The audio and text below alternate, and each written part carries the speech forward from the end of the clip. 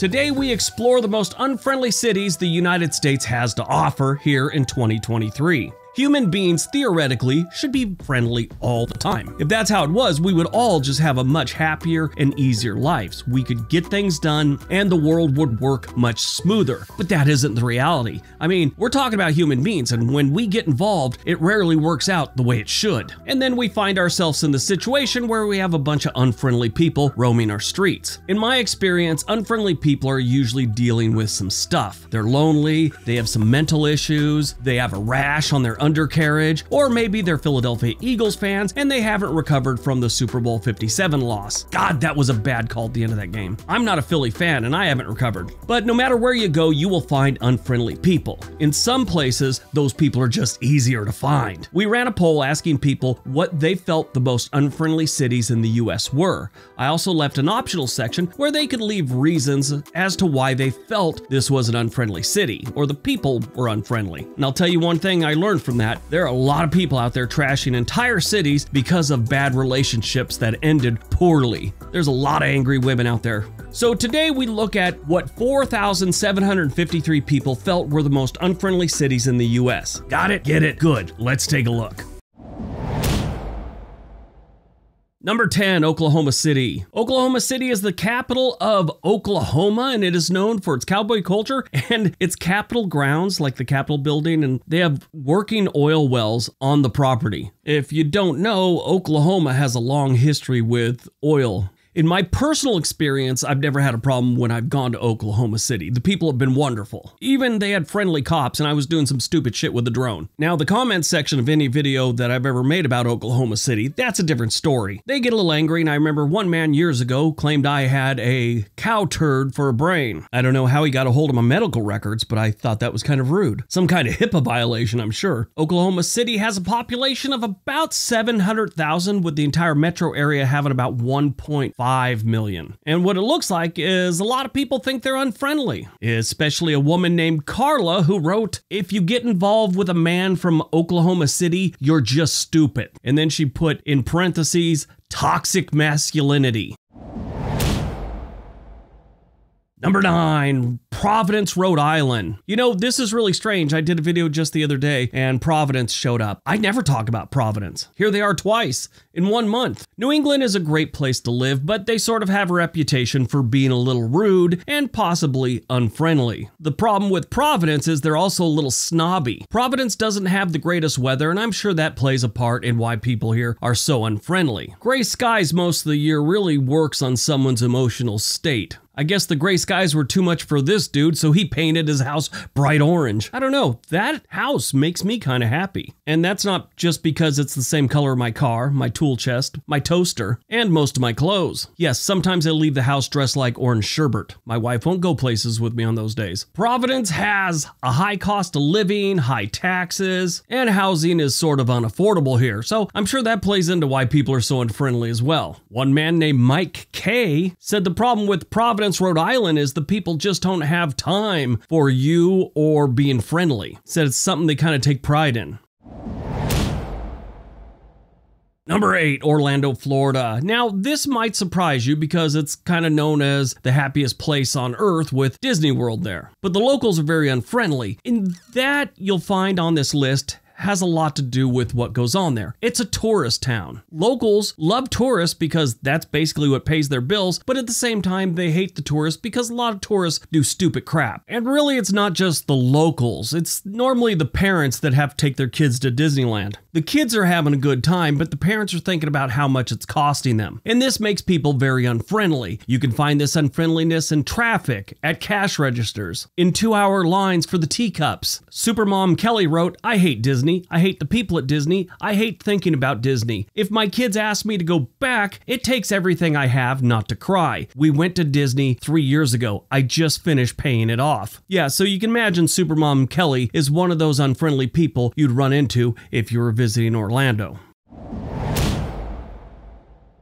Number 7, Los Angeles, California. Do you really need to throw the California in there? Is there another Los Angeles? I do automatically. I grew up in the Los Angeles metro area, and I could tell you the biggest problem with the unfriendliness of Los Angeles, they're frickin' snobby. Terribly snobby. And this translates into an unfriendly experience for most out-of-towners. Oddly enough, the friendliest people in Los Angeles are normally the homeless people. They also seem to be the happiest people every time I run into them in LA. Now, this isn't the first time I've done a poll where people have brought up how unfriendly the people of Los Angeles are. You don't expect it. Los Angeles is warm weather, sunshine all the time, we got beaches. You'd think we'd just be happy down there. No. Not at all. We look down our noses at everyone and we treat them in a very unfriendly manner. Now, obviously, that's not everyone. I'm sure there's wonderful people in Los Angeles. I don't know many of them. I would say the odds of running into someone unfriendly are better than running into someone that's friendly in the Los Angeles metro area. Kyle wrote, if you want to see unfriendly people in Los Angeles, get on the 405 freeway at rush hour, and that's all you'll see.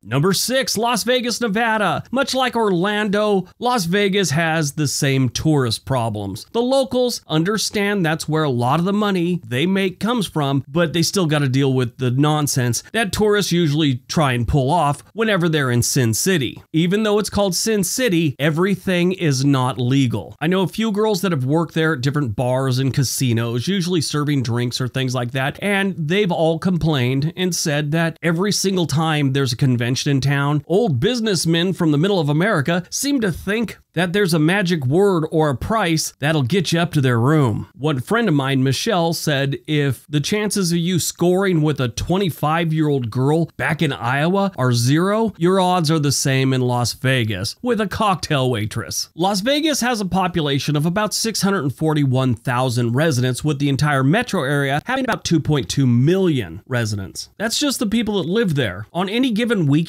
the number of people in Las Vegas and the metro area can almost double.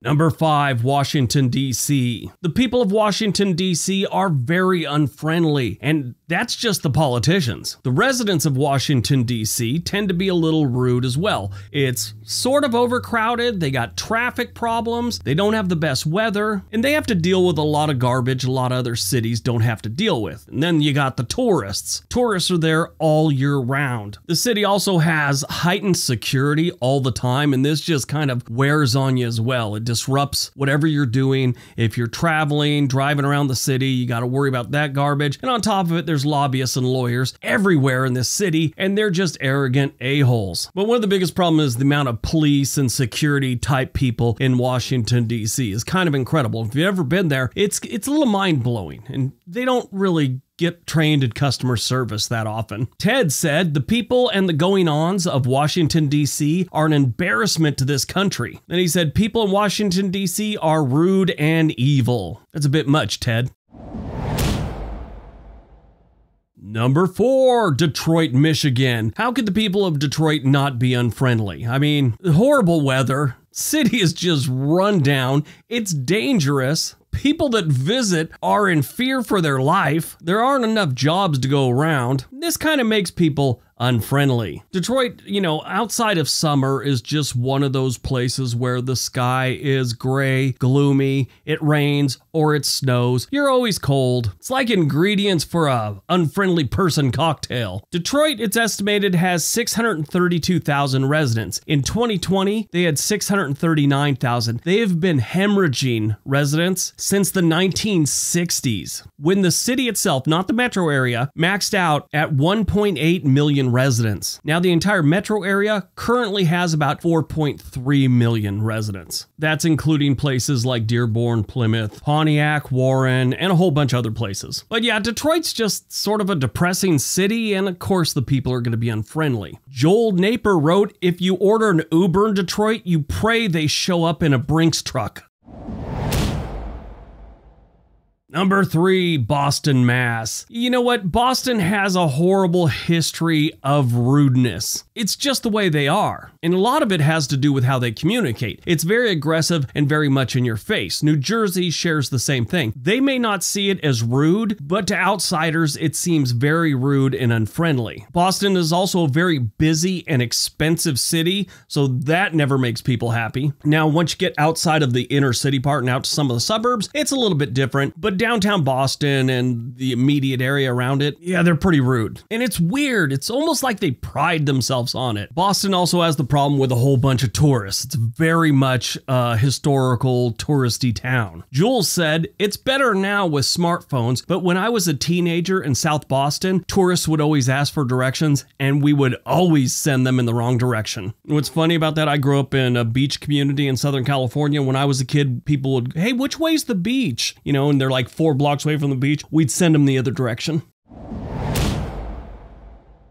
Number 2, Philadelphia, Pennsylvania. Known as the city of brotherly love, it really isn't. Philadelphia is almost an extension of New Jersey. New Jersey people are rude. I'm really shocked none of the New Jersey cities made it onto this list. If we would have counted the top 20, they might have made the list. There wasn't that many things for like Trenton or Camden even. Camden's dangerous and unfriendly. Normally when something is dangerous and your life's at risk, I'd consider it unfriendly. But here we are at Philadelphia. Philadelphia is another historical place with a lot of tourists. It also has some scary neighborhoods. If you're not from this part of the country, like Philly or anywhere in New Jersey and parts of New York, you probably don't know, but they drop the F-bomb like it's nothing. I've always akined it to how in California, people say dude or like all the time. Like Boston and what I was saying about New Jersey, it's just the way they communicate. It seems rude to outsiders. Now, they kind of are unfriendly to tourists, just like any place that gets a lot of tourists, like we've gone over several times. The people of Philly are a little rough. That's just kind of their thing. Philadelphia is a big city. They've got a population of about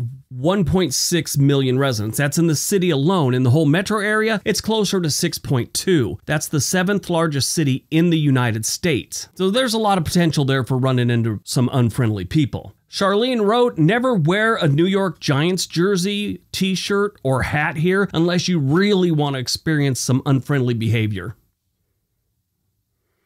All right, before we get to number 1, don't forget we have another channel called On This Day. There's a link for that channel below. All right, on to number 1. And number 1, New York City, New York. This is the poster child for rude and unfriendly. Their reputation for being unfriendly goes way, way back. And it's a little surprising considering how many people just have flooded here over the decades and decades. It's a giant melting pot. You think at some point they would have learned to get along and be friendly with each other. It's not just outsiders they're unfriendly to, they're unfriendly to each other on a regular basis. It's just sort of their thing. The middle finger and the F word are part of daily communication in New York City. On top of that, the weather isn't the greatest. They have an extremely high cost of living. And in my experience, almost everyone you run into in the tourist area always seem like they're working some kind of scam. It's really weird. I mean, you can find that anywhere, but I have never felt that as much as I do when I've gone to New York City. And that's unfriendly behavior. And don't expect to go into like retail places or restaurants and get some friendly service there. No, customer service really isn't much of a thing in New York City. You really go into a restaurant and they kind of treat you like you're lucky they're there and you're lucky they let you in. New York City is the most populated city we have in the United States. It's also the most densely populated city. They had 8.8 million residents in the 2020 census, and right now in 2022, it's estimated that they've lost about 400,000 residents. It's still too crowded. The entire metro area has like 20 million residents. When people live on top of each other, it's not a good thing. You get a lot of crime, you get a lot of extra BS, and a lot of unfriendly and rude people. Just how it is. And my favorite response through this whole thing was from a guy named Lou. All he said was, "It's New York City, no shit." All right, that's today's video. Hope you guys enjoyed it. Hope you got some information out of it. Now go out, have a great day, be nice to each other.